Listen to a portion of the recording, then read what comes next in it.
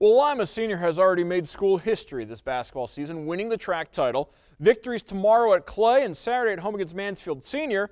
The Spartans will have the school's first ever undefeated regular season.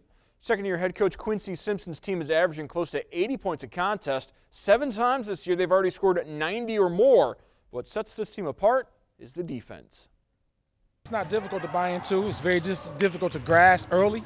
Similar to last year, our defense didn't get rolling until about 8-9 games in. Guys, we have extensive practices. Guys compete. We practice really hard. Guys make each other better. So as tough as our practices is, I think we transition that over to the games, and that's why you've seen some success. The game is so much easier now. Like at first, when we in the beginning, like with January when we wasn't doing it at all, and so he got us in at the football guys, got us in whatever, and we start working hard at it. In practice, we do drills.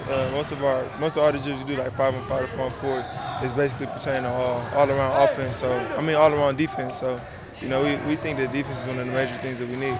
We competitive at practice every day, and we try to push the ball before it get it, make the other team make turnovers, and try to play very aggressive. Offensive foul against Gabe Kennard.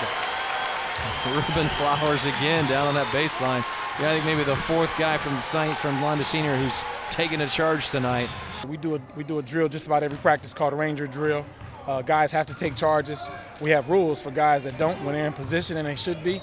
But usually when you see teams like our caliber, guys that's scrappy and athletic, they don't sit down and defend the way we do.